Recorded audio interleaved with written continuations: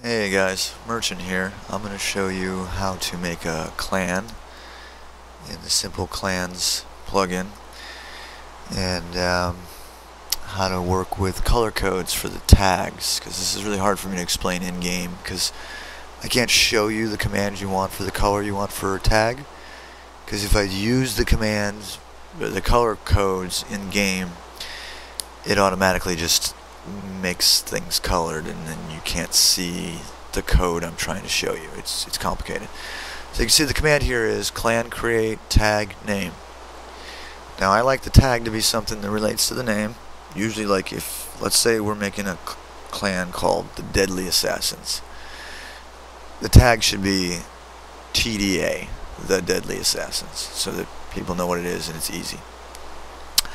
So what you need to do is do clan, and now then the tag. I like all the tags to be capitalized, and I'd like you to give it a color.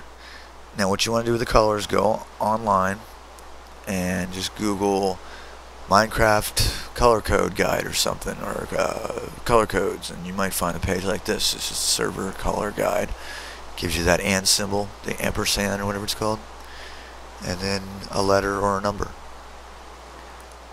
And so we do this, and we're gonna do clan create and D, and then capitalize the tag, so TDA for the Deadly Assassins. Okay, now when we hit enter, should have been created. And if I do a test here, I should have pink. Yep, pink TDA there by my name. So that worked. And you can switch up your colors that way. And remember that if you want it verified for my server, you need to send a verification notice on the website, including the name of the clan, the tag, and they can't be anything dirty. Okay, don't do anything really silly or dumb. You know, slightly odd or weird might be okay, but don't do anything really ridiculous.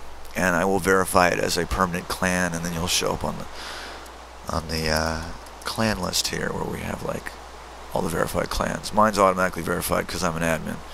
So, but you can see everybody here kind of used blue because that's the default color I put in, but they could have done those in whatever color they like. So you guys should keep that in mind when you're creating clans, and I hope this video was helpful. Thanks a lot for watching. Bye.